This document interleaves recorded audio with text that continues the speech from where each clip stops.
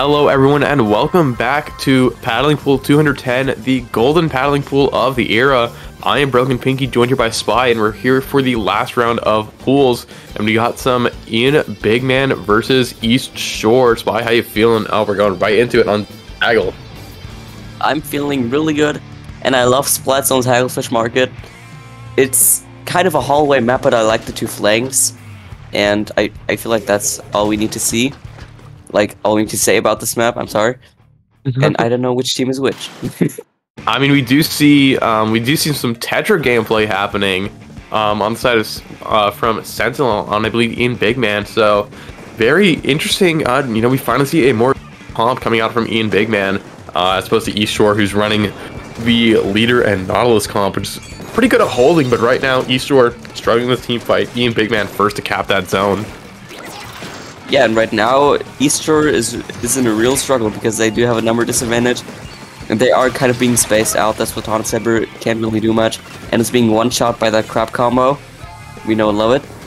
And right now, EastShore is kind of feeding in. And just like that, Ian BigMan got a wipe out. I feel like we should say that more excitingly. Ian BigMan got a wipe out to start things off. Chad is going absolutely wild for that one, but Ian BigMan just has so much control right now, just holding the zone so well, but EastShore not going down without a fight. Wiper got a kill getting into this Wiper Ditto, and right now, Ian BigMan's Wiper is down. EastShore trying to move back in the zone, Reefside is going to try and deter them, gets a kill, weakens the Stamp a little bit. Stamper's chasing after this Tetra. Wiper Tetra battle, never in favor of the Tetra, but today might be the day. Never mind, Wiper gets the kill.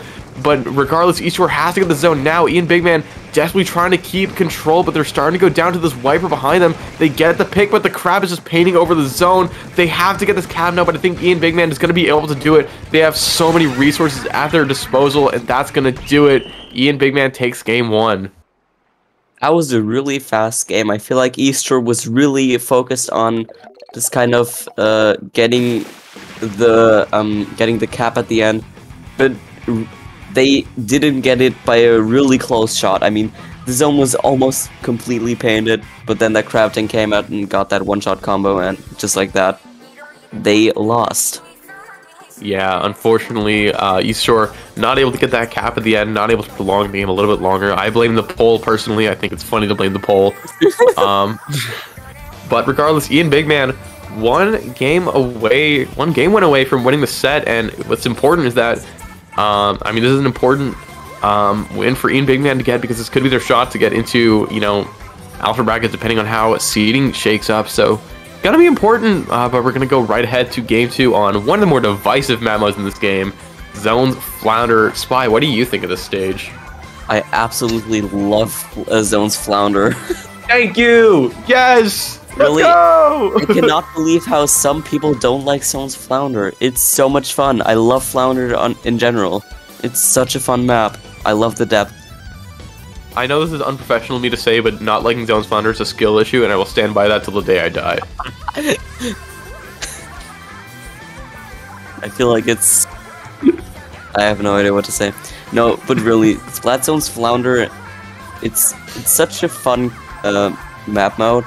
I feel like it's really unlikely, but maybe we're gonna see a big swig here.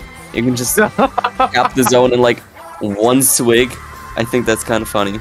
Oh, that'd be really funny. But I mean, I feel like it's gonna be a fun set no matter what. I mean, that last game was pretty action-packed. EastShore seems pretty happy to be here in general. A few of their teammates celebrating the fact that they made it onto the stream, but it is no game for Ian BigMan. They want to win this one and try and have the best shots to move on to alpha as possible, but they have, they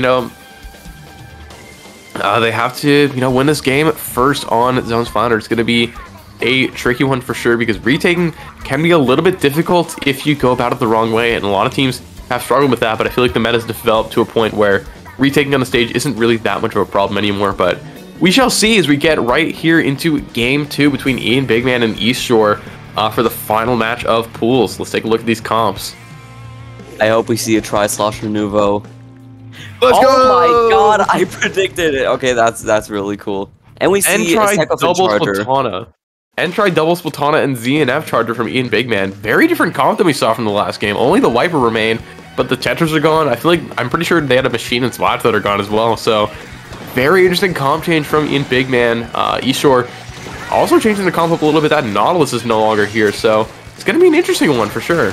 Yeah, especially since we see 2 Splatano Stampers and 2 Zekofin Chargers.